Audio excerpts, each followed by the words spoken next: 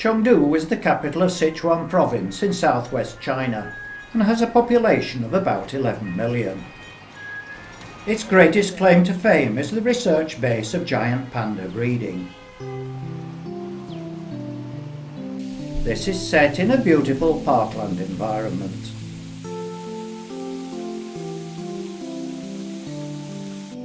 It was started in 1986 with 6 giant pandas rescued from the wild, like this one.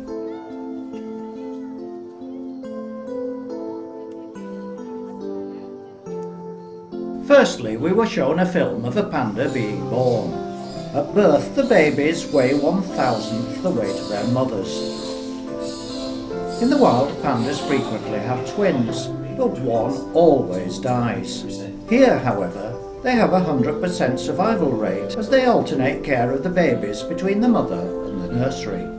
As a result, the population has risen to 146. This is one that was born in June 2016.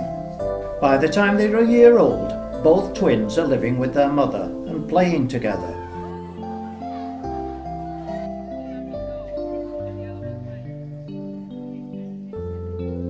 Mother is more interested in just eating. Bamboo, of course.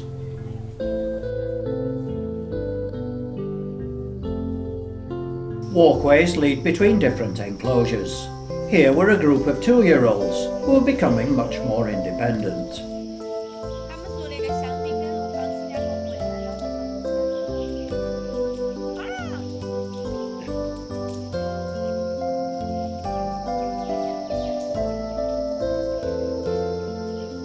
Largely as a result of the work carried out here, the giant panda has been removed from the endangered species list.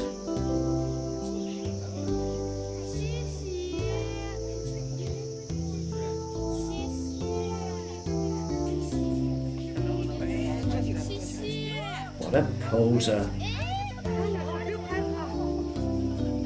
They seem to have a continuous itch.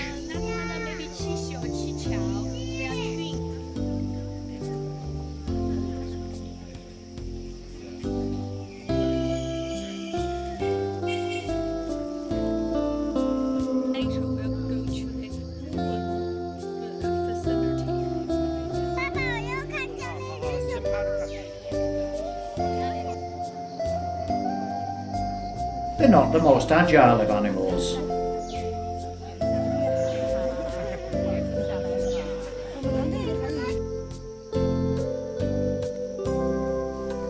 The next enclosure is where the mothers go between babies.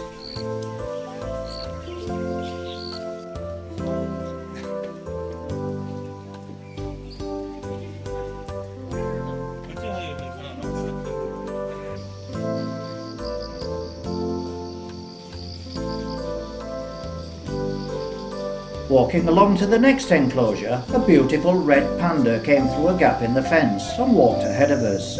These are unrelated to the giant panda, but are endangered, and there's a breeding program here for them as well.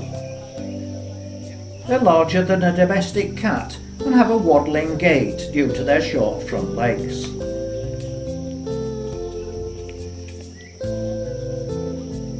They tend to be solitary animals and so don't want to share their food. They have a pseudo thumb on their front paws, effectively giving them 6 fingers, helping to grasp things.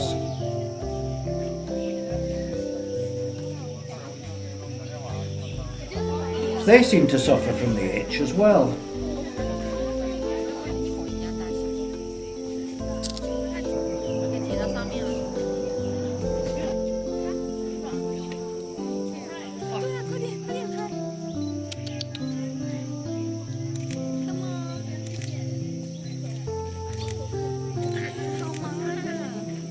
They eat mostly bamboo and may eat small mammals, birds, eggs, flowers and berries.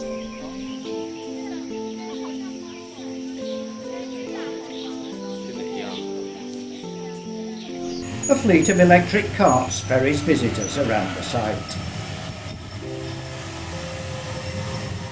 In the centre of Chengdhu is the People's Park. Created in 1911, it's the largest and most popular park in the city.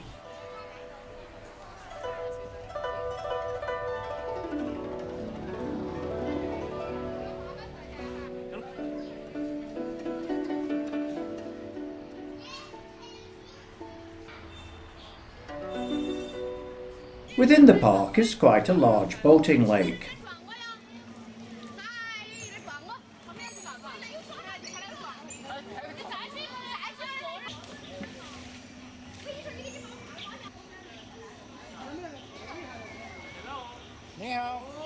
As it was a public holiday, lots of local families were out for the day. Even so, there were peaceful spots to practice Tai Chi.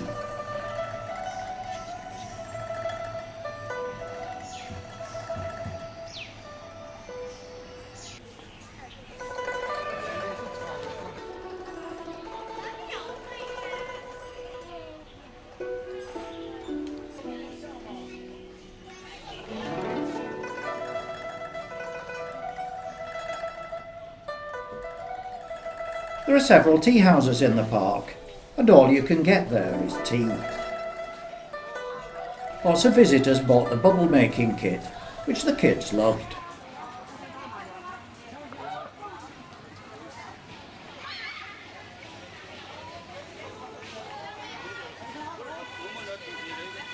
Within the park is a fun fair.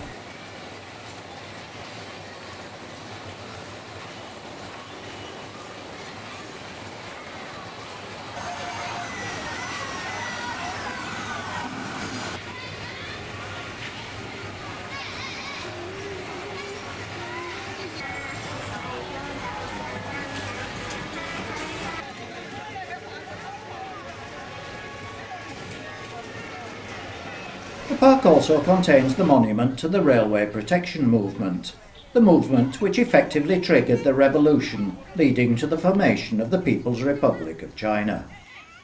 A local ladies group were posing for photographs.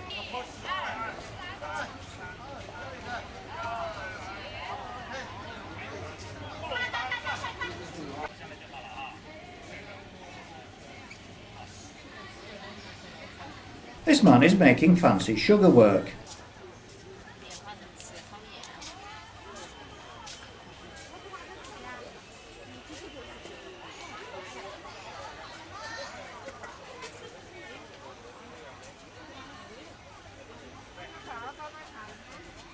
Seemed a shame for the children to eat it. Artists work in the park, and this one was doing typical Chinese watercolour. Another man was doing sand painting.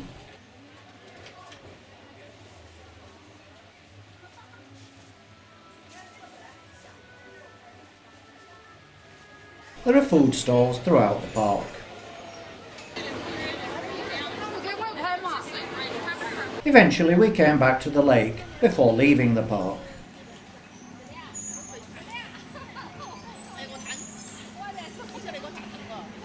On then to Wenshu Temple, also known as the Manjushri Monastery, the best preserved Buddhist monastery in Chengdhu. At the entrance are statues of the mythical protectors of Buddha.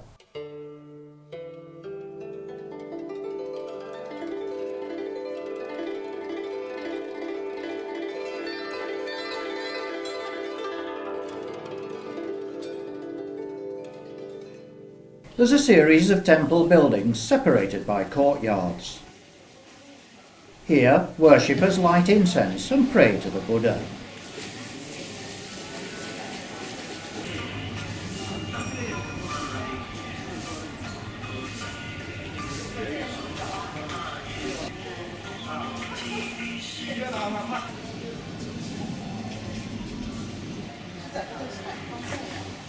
These dragons, which people touch for luck as they pass, have their paws on coins or ancient Chinese currency. The people start to pray at an early age, but risk the cleaners sweeping up round them.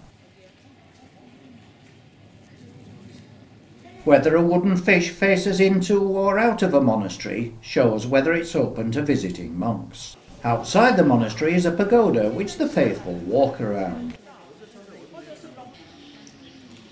Nearby, next to a stone turtle, is the entrance to a tea house.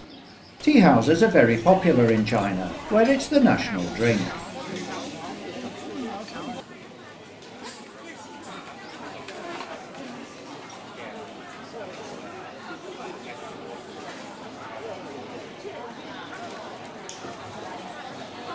Rosa, our guide here, demonstrated how to prepare and drink the tea, starting by washing the leaves in boiling water.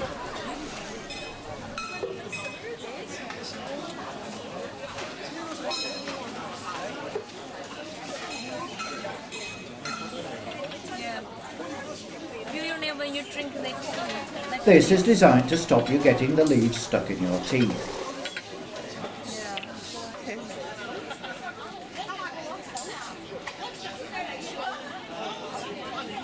Didn't work though. Whilst in the tea house, why not have your ears cleaned out?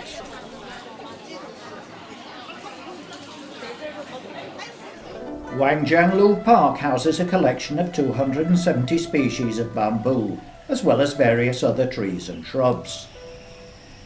It can provide a cool place to stroll at the end of a hot day.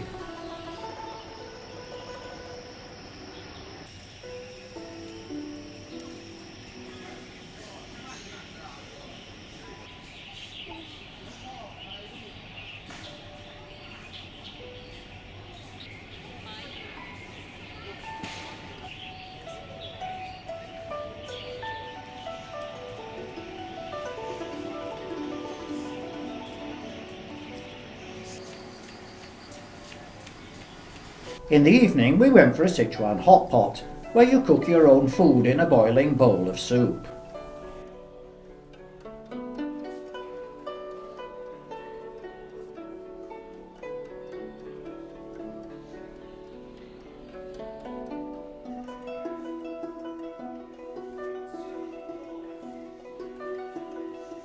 The next day we left the city and travelled 75 miles to Leshan at the confluence of the Dadu and Min rivers. This is the queue for the boat to go to see the giant Buddha. So while guide Vivian held our places, we went for a look round the market. There's tourist tat at the side of the river, but one street back was the food market.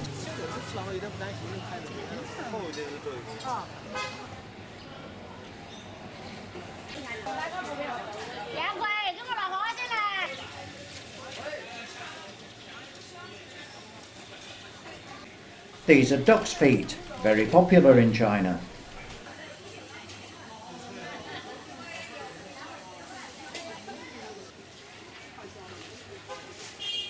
By the time we got back, we were almost at the head of the queue to take the boat to see the Buddha statue. Although the hill on the other side of the river resembles a Buddha sleeping on his back. Along with Vivian, we put on our life jackets as the boat sailed away from the city.